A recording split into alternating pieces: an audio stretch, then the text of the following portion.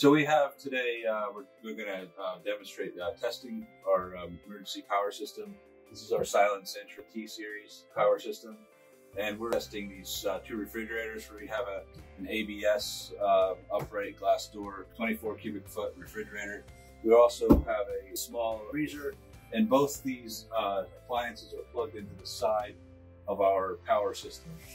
So right now, the power system is plugged into the wall. There's power coming into it, and the power is going directly through the system to the refrigerators. Now what's going to happen here is we're going to test this unit, and what we're going to do is we're going to cut the input power on the system.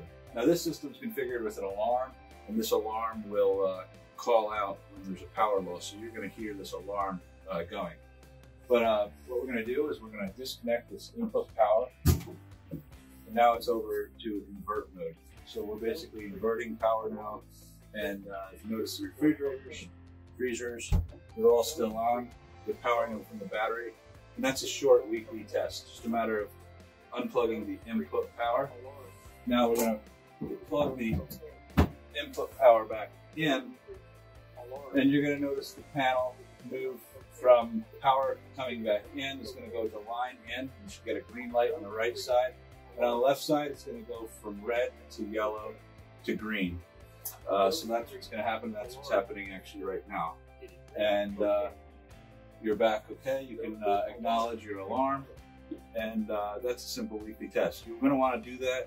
Make sure you put it on the log sheet, note it down, date and time. And then you're going to want to do a longer test on a monthly basis.